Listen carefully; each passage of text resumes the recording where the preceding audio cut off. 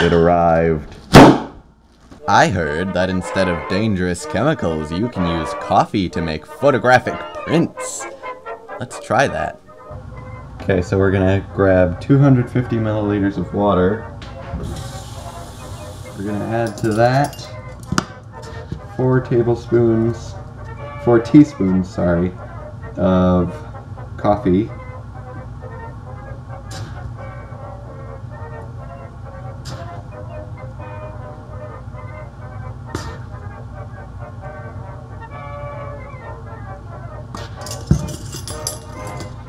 And stir that in. Okay, now add 2 tablespoons of washing soda, and then we're going to add to that about half a tablespoon of vitamin C.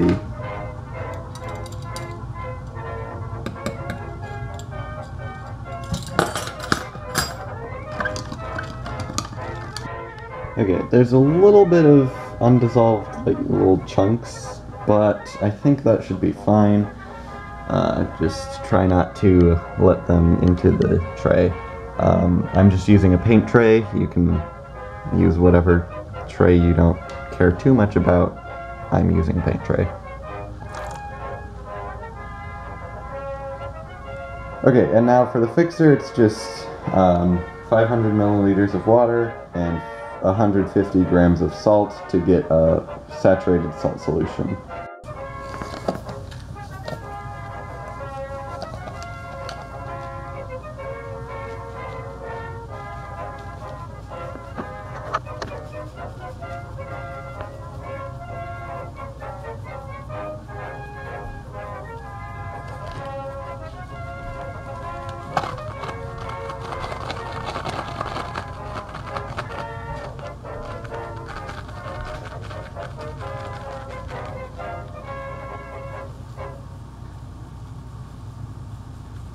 Cheese is a lot of salt.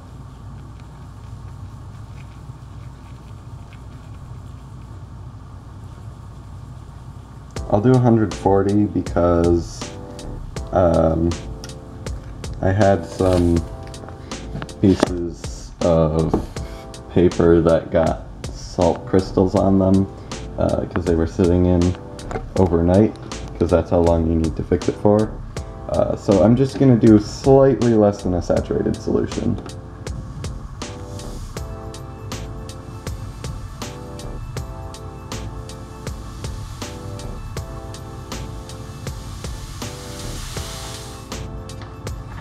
Okay, now I'm going to add this to the fixed tray.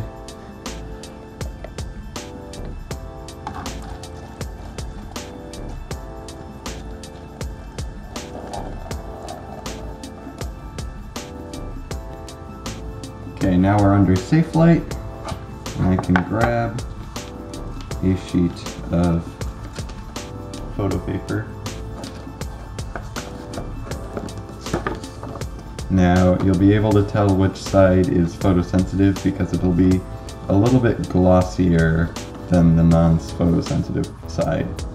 You might also be able to hear a difference. That's the photosensitive side. That's the non-photosensitive side. So I have this old medium format camera, and you can watch a video about that over there. And I don't have any film that works with it because it's no longer supported format. So what I'm going to do instead is just cut some of this paper and use that as the film.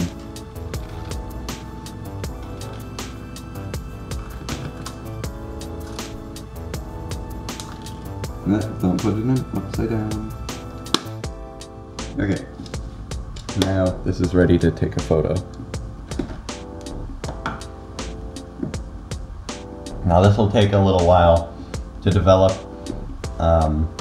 Big mistake that I made when I was just first doing this was exposing things for way too long and then trying to develop them for a very short amount of time. The problem with that is that it ruins any sort of semblance of contrast. It's just an extremely flat image. and it doesn't look very good at all. So just be patient. It really doesn't need a whole lot of light to actually make a very nice looking image. This shoots at 1/50th of a second, and that renders a good looking image. I think I put this in the camera backwards. Don't put it in upside down. Don't put it in upside down.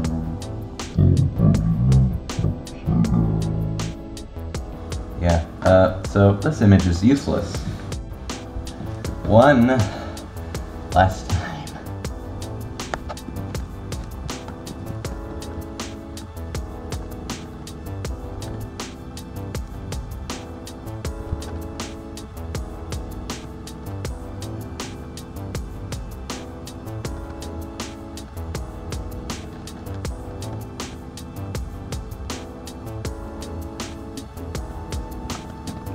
See, this photo is not only negative, but it is also laterally reversed, if I can hold it. So to fix both of those problems, we can basically just make a contact print. So what I'll do is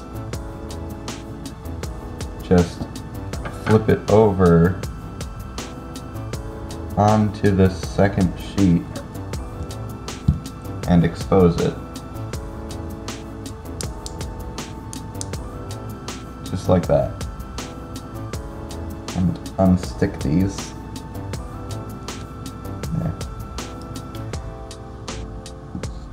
And now we should be able to develop this and get a positive that isn't reversed at all in any way.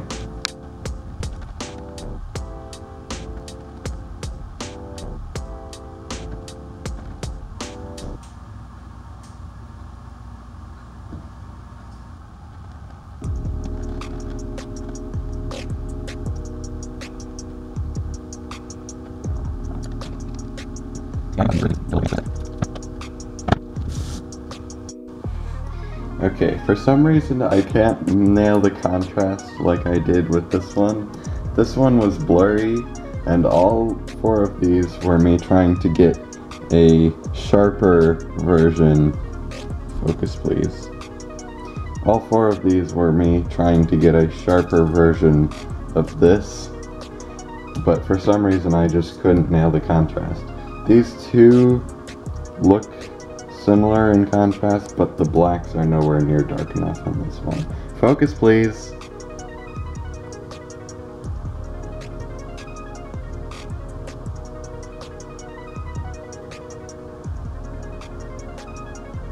So let's make this one last time. I've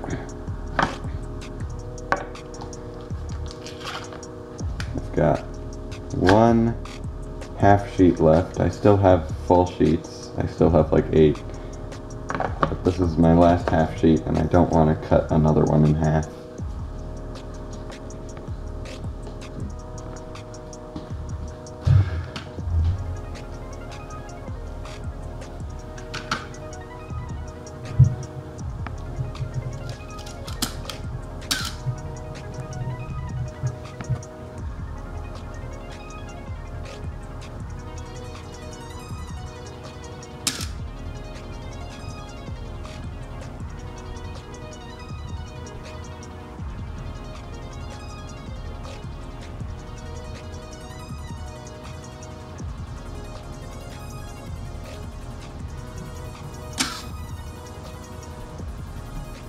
Always, always, always turn off the danger light that I'm using to project.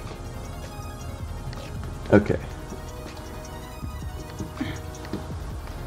Now, for hopefully the final time, we can develop this. And hopefully I'll nail the exposure.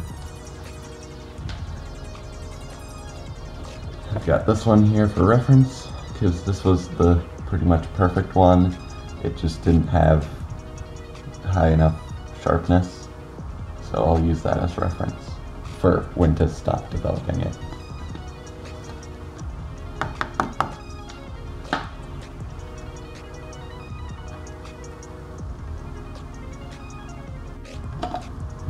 I was hoping I wouldn't have to do this, but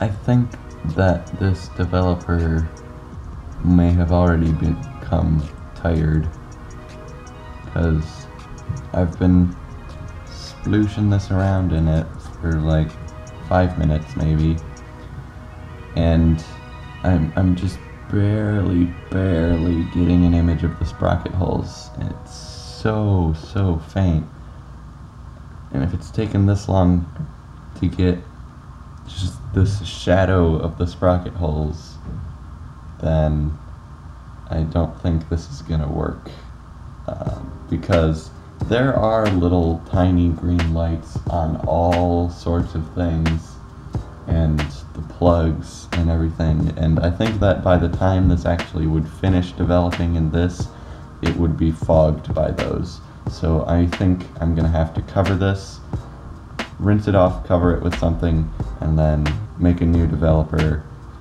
and continue developing. That did indeed seem to be the problem.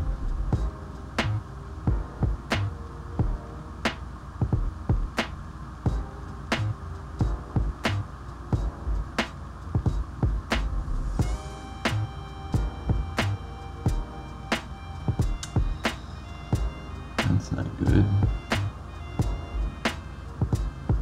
It would appear as though I didn't do a perfect rinsing job, and so there's a couple spots on this photo.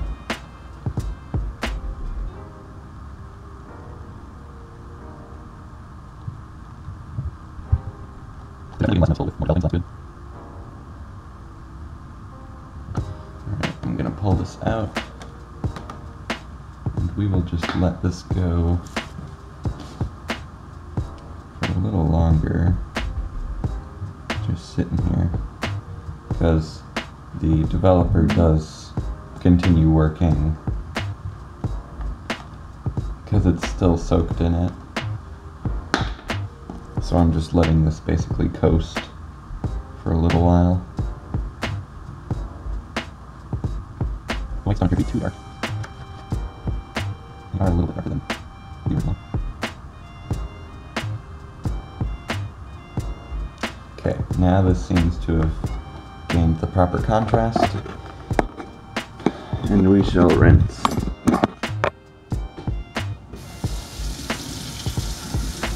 Okay, let's see how we did.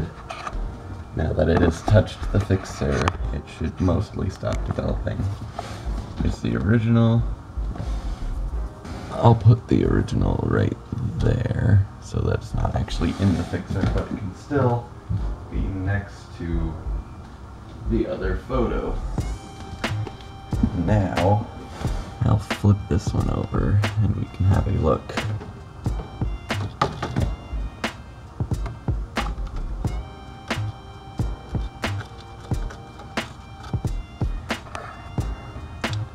That looks pretty dang similar to me. I've found that for this particular developer, this particular film, and for this particular fixer, I found that the lower limit for fixing is about 6 hours. So that's how long until I will check on this again. But for now, I'm going to cover this with some black thing, close these cabinet doors, and hold them shut. I shall turn this off, and we shall leave.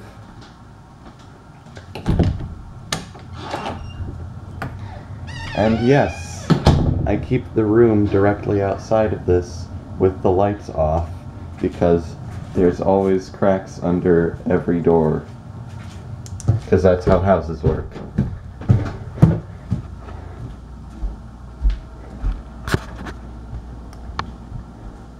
Now I'm gonna go edit this video.